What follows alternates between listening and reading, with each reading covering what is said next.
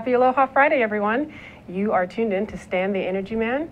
Stan is actually out for today, and so I'm filling in. My name is Rachel, the Energy Woman, and I'm here today to talk a little bit about clean energy and a lot about Energy Action Month, which will kick off tomorrow. Today we have Veronica Rocha from the State Energy Office. She is the Renewable Energy Program Manager. Welcome, Veronica. Thank you for joining us. Thanks so much for having me on the show, Rachel. It's so good to be here. Thank you. So, Renewable Energy Program Manager, what does that even mean? It basically means I help the state meet the 100% renewable energy goal by the year 2045. And so that's a combination of working on legislation, of course with our legislators and the governor's office, also get involved in a lot of regulatory proceedings with the Hawaii Public Utilities Commission as an intervener and other stakeholders. And then we work on a lot of programs and projects to make sure that we really push the industry as a whole and the market as a whole to be able to achieve the 100% renewable portfolio standard. And that's all under, that's quite a bit. I mean, that's a team of people, I'm sure, then. Yeah, we actually have a very small team of people, but we're part of a very large integrated community. So talking about the team, 3 guys in my group. So there's Cameron.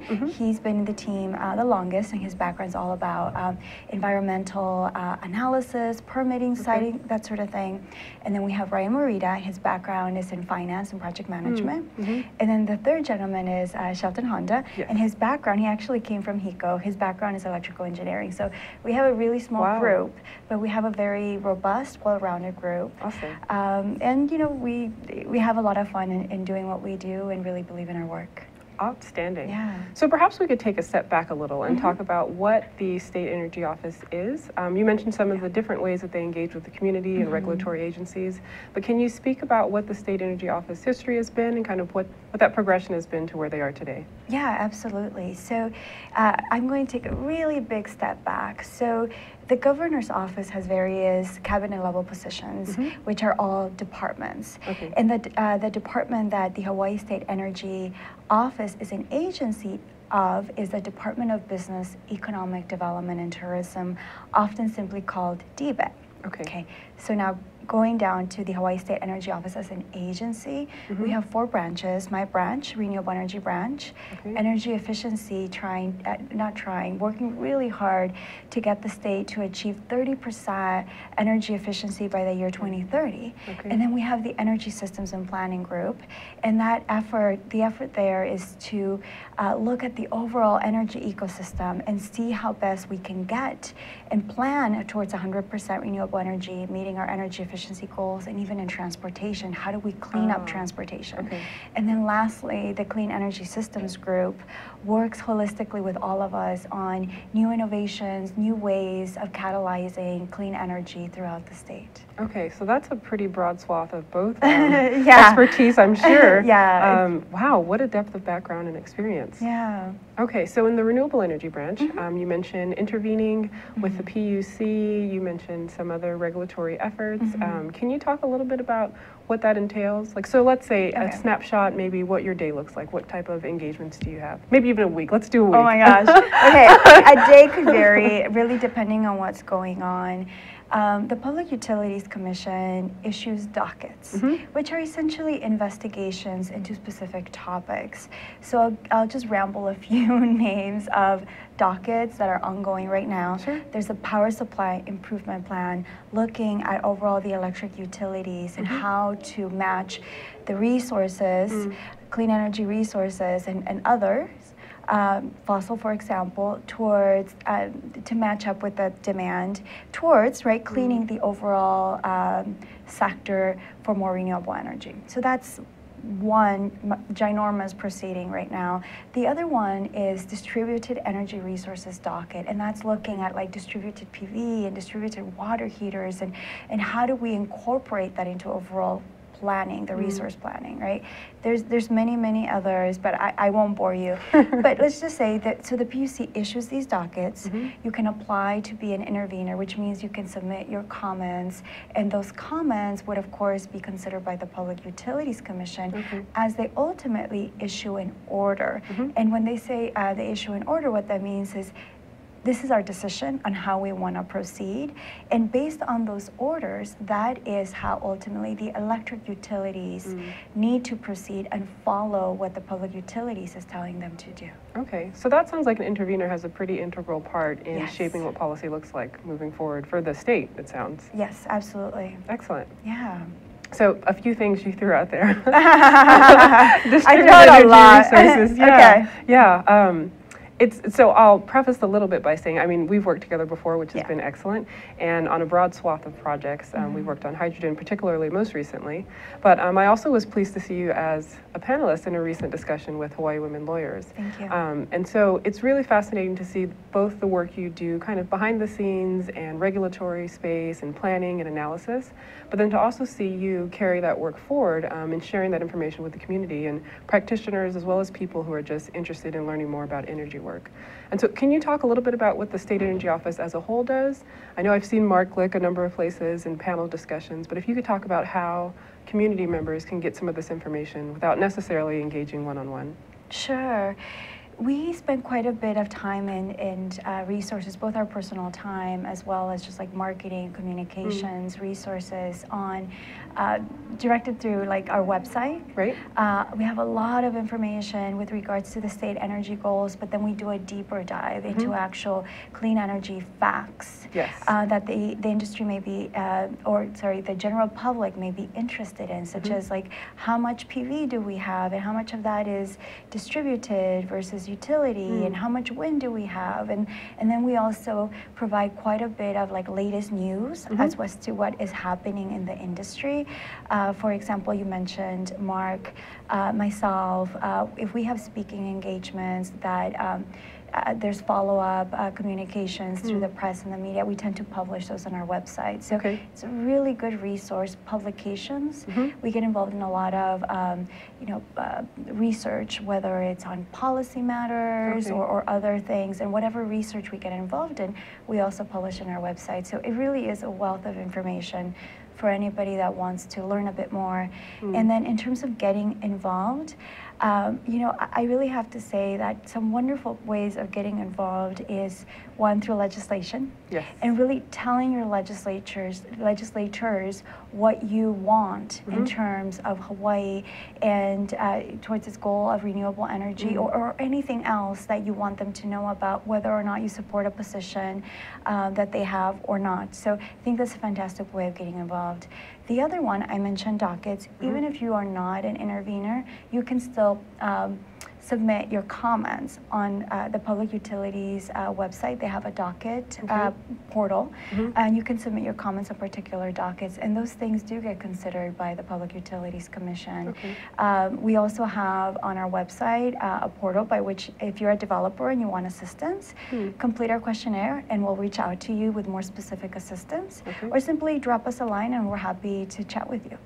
Okay, so you mentioned a developer having kind of immediate access. Is that also open to just interested individuals? Is that they give you a call and get more information?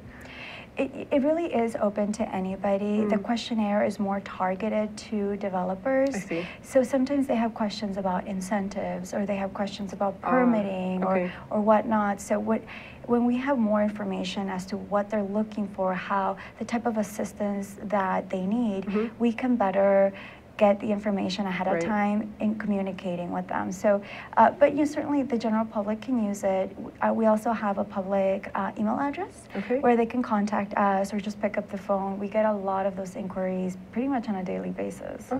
Would you mind providing the email address? I don't have it off the top of my head. But the website? Yeah, if you go to energy.hawaii.gov, you're going to be able to find everything that I just spoke about. Excellent. Yeah. And the website actually is pretty robust. I signed up for the newsletter, so I appreciate that, Rachel. Thank you. I get the regular updates, and the information is certainly timely and very useful, just to see kind of broad scale what's happening across the state. Well, for a state that's separated by water with its different counties, it's really, really, it's a nice place to go to get singular information on a particular topic. So thank you for your work to provide that information. Oh, sure, happy to. So, as you mentioned, opportunities to engage the community, as well as informational speaking events. I wanted to mention an upcoming event that you all are partnering on. So for with HECO, I think the 13th year now, they're hosting a clean energy fair. Actually, I'm probably not going to get the name right. It's we're going to say an energy fair. Sure. But so tomorrow at Yes. Kahala Mall is October 1st, and it's a kickoff for Energy Action Month. And so HECO, along with you, the State Energy Office, as well as Kanu Hawaii, will have activities for the family and information available for what's happened in the state. Can you tell us a bit about engagements like that where you partner? I know the Verge Conference is a partnership as well, so can you talk about some of the partnerships that the State Energy Office has? Yeah, absolutely. I think the Clean Energy Fair, I actually, again, I don't remember the name. I think we're both drawing a blank. Totally okay. That's happening tomorrow. That is a really fabulous opportunity for the keiki to get involved and start learning about clean energy. And I think the earlier on that we can introduce them to these concepts, the earlier on that they really value, right, what clean energy has to offer in their everyday lives. So this is a fabulous, it's really a learning opportunity, but it's also going to be a fun opportunity. There's going to be games, there's going to be entertainment. I believe in prior events like this one, I think it attracted something like 3,000 people at Kahala Mall. I know that I'm going to be swinging by, so hopefully I'll get to see you when I'm there. So it'll be really, really fun. A lot of the engagement that we do does happen through invitations that we get. So, you know, for the general public, if somebody is hosting, I don't know, a community event, maybe, so for example, this week, where did I see you? At the Hawaii Women Lawyers Luncheon. Yeah, so somebody from your organization extended an invitation. I was very happy to participate. So we do a lot of these speaking engagements through nonprofits or industry organizations, conferences, etc. We do host, this is going to be our second one that we're going to be hosting in 2017, Verge Conference. And that was amazing. I just came back from the one in Santa Clara, and I tell you what I most appreciate about Verge and the way that they conduct the conference, it's really focused around expanding one's understanding of the overall clean energy ecosystem. So for example, did you know that in order to have clean water, you need to have electricity? And in order to have electricity, you need water, right? And in order to produce either one of them, there is consumption of electricity and consumption of water.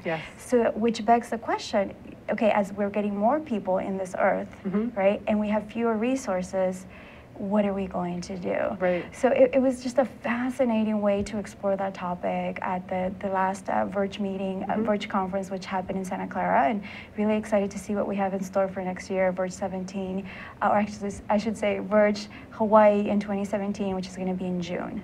So I appreciate you making that distinction. I was going to mention, for those who aren't aware of Verge, it's an ongoing, I don't know if it's throughout the entire year, but I know there's a series of conferences at different locations. But there's almost a consortium or a cohort of like Verge conferences. Can you talk a bit about that, the Verge? What is the Verge? You know, I'm not a Verge expert. I mean, certainly they are our contractor. Green Tech Media. They were one of the pioneers, I would say, in really publishing about clean energy and mainstream media. They've been around for a couple of decades now. So, but besides their publications, and now like they have blogs and a lot of online content versus like publishing on paper, which is how they started. It's amazing, right? They also do these conferences focused on various topics. So far, I've participated in 3. So the first one was Grid Edge, and that was in 2015 in San Diego. And it was all about the grid edge. Are you familiar with this concept? No, this is news to me. Yeah, it's super fascinating, super fascinating. It's the idea that essentially, for right now, the utility has visibility into one's energy, but also control over one's energy consumption, energy generation, up to basically like your house, your meter, that sort of thing. So that's the grid edge. So the idea is going beyond it, right? And now you start getting into like really interesting relationships and dynamic. For example, okay, if you have a PV system and it has storage, and so now you're generating renewable energy and you're maybe storing some renewable energy, and you're connected to the grid, and now you give visibility to the utility, to your system, right? And the utility needs to tap into your system in order to keep the grid up and running, right? So should they be compensating you? How much should they be compensating you? Or is it basically, in order for you to be connected, do you give that to them for free, right? So I'm not advocating for either one. I'm simply pointing out there's all these complexities that this concept of the grid edge and being able to pierce through the grid edge provides, right? So that's one conference. I don't know if they've kept doing it. The other one is Verge Hawaii, which took place 2016. We're starting the planning for 2017, and that's here in Honolulu. It's in June, and in this last Verge, we really explored everything about energy, not only in the electricity sector, but also in transportation. Too early for me to talk about what we're going to be exploring in the next Verge. And then you have what they call Verge 16 or Verge 17, and it's really the confluence, I would say, of like all I don't know, all the topics in one location. Typically takes place in California. There's also like Verge more focused on around New York, so they have like a New York Rev. So I'm not an expert on Verge, but they're all great learning opportunities, great way to expand your understanding of the complexities related to renewable energy and energy efficiency and smart grid, et cetera, but also the vast opportunities, and you come back feeling just very excited. That's super exciting. I hadn't realized the depth, and I certainly didn't realize the term grid edge, but that's an exciting concept and one we were exploring particularly here in Hawaii, but definitely across the nation. So I appreciate you taking this time. We're going to give our listeners a little bit of a break, and we'll be back in a moment to talk more about Veronica Rocha's efforts with the State Energy Office. Thanks for tuning in.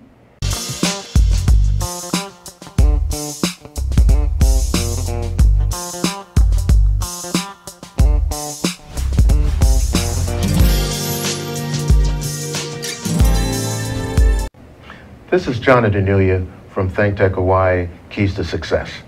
We'd like to thank all of our viewers for tuning in and enjoying the show as we enjoy giving it to you.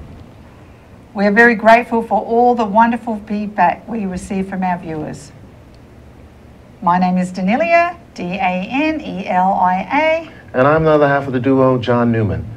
We thank you all. Aloha. Aloha. Thanks for hanging on, and we're back with Veronica Rocha from the State Energy Office, a Renewable Energy Program Manager, and we've been chatting a bit about what's happening in the state of Hawaii, but also across the nation in clean energy. As we kick off Clean Energy or Energy Action Month in October, we've just been discovering the many things that are taking place and the projects that are happening here in the state. So, Veronica, thank you again for joining us today. And we chatted a little bit just about broad scale of the different engagements that the State Energy Office has, the different speaking engagements and regulatory inputs and informational opportunities for entities across the state. So I wondered if you could talk in a bit more specific terms about some of the projects that you personally oversee. Oh, sure. You know, one of the collaborations that I was involved in helping to craft, not necessarily leading the effort, was at Verge 2016. Governor Ige and Assistant Secretary of the Navy, McGinn, signed a Memorandum of Understanding, or MOU, for the Navy and the state of Hawaii to work more collaboratively on energy efforts, right? Both the Navy and the state of Hawaii, we have very aggressive clean energy goals. And so therefore, a lot of overlap in both our challenges and opportunities and solutions. So there were 3 working groups that were established. One of them is on alternative fuels and transportation. The second one is on resiliency. And then the third one is on renewable energy. And I'm leading the effort in the renewable energy space. So it's been really interesting and super fun to connect with the folks from Department of the Navy. So shout out to NAFAC Hawaii, NAFAC PAC, REPO.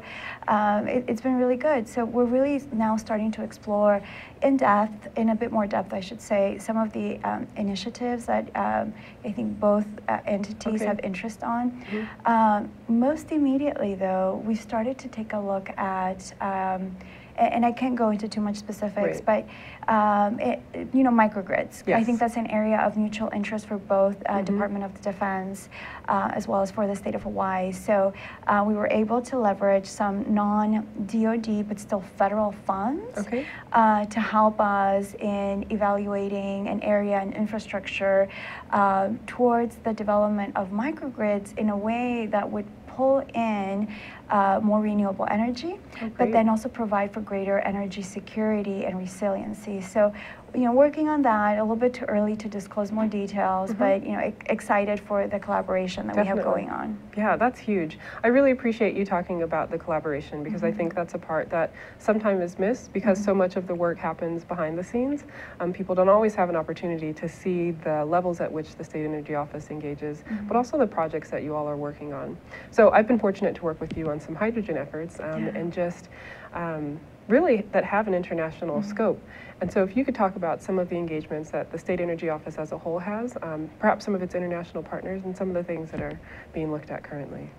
Yeah, that's, I could go on for a long time on that. I can tell you that from a personal perspective, I've really been inspired by this MOU between the State of Hawaii and Department of the Navy, and it got me thinking, well, how can we do more of this, whether or not we have an MOU? Okay. Right, so going back to Verge, I keep bringing it up because it's so fresh on my mind. It just happened last week, but again, I'm not sure like to what extent you're familiar with this. Microsoft, Google, Facebook, they have very aggressive renewable energy targets. Many of those guys, 100% renewable energy. Oh, wow. Which leads me to believe that when we passed our 100% renewable energy bill, that really had a ripple effect and inspired others, right? So I participated in a summit with Microsoft and all these people and several like utilities from around the U.S. and it was all of like how do we move forward. And one of the challenges that was brought up, and this was in the context of electric vehicles and increasing the electrification of transportation. One of the California electric utilities said, well, one of the challenges that we have is when we have a cool idea for like a new electric vehicle charging station demonstration project, it is so hard for us to get it done because of all of the protocols that need to be had because they have limited funds, because XYZ. And so one of the big companies, I'm not going to say which one, so I don't want to put anybody, in a bad position, raised their hand and said, well, if you tell me what challenges you're having, then I can test them out in my facility, right? Oh, wow.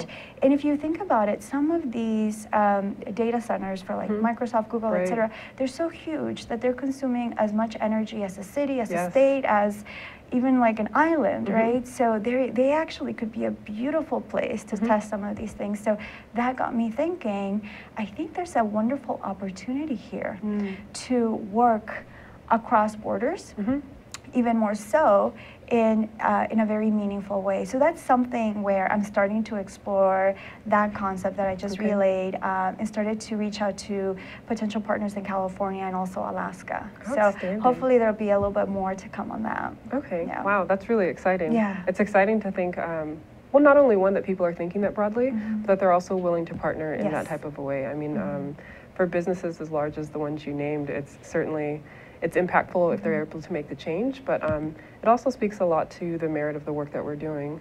For someone to be able to assume that risk and say that this is meaningful and we'll test it and we'll make sure that it gets better and we'll undertake that responsibility. So I think it's fantastic that you're exploring that. Yeah, I'm excited about it. So we'll see. I mean, it's still very, very early on, but you have to plant a seed and kind of see where it takes you, right? Indeed, indeed, I agree. Yeah. And so we talked a bit about, I think when we first met, it might have been in relationship to opportunities to engage with Japan particularly, but just seeing how we can branch outside of the U.S. and what other nations are doing and what some of the challenges people have experienced, both in planning and implementation. And it's really been exciting for me to see how different governments move forward with renewable energy efforts. And I wonder what are some of the lessons you've learned from those engagements? It takes time. And it's all, it's very much a relationship. based approach. I remember actually me, you, and Stan, we were talking and I was expressing some frustration. Right. And I'm not going to say which country or what, about like, God, things just take so long and I just don't know what to do, what email to send, what phone call to make. And then Stan actually said, well, have you thought about just calling and checking in and see how they're doing after you know, some event? I was like, no. But I think that really alerted me to it's based on relationships, and I think since then we've had a bit more meaningful dialogue, and there appears to be, you know, more interest in a proposal that we're working together with a potential international partner. Okay. Yeah. That's really promising to hear. Yeah. And it's something that's encouraging. I mean, Hawaii has so many sister state and sister city relationships. It's been nice to work across departments throughout the state. So working with Hawaii National Energy Institute as well as DBED, and just really kind of spanning the spectrum of engagement across the state in their agencies has been an exciting thing for me.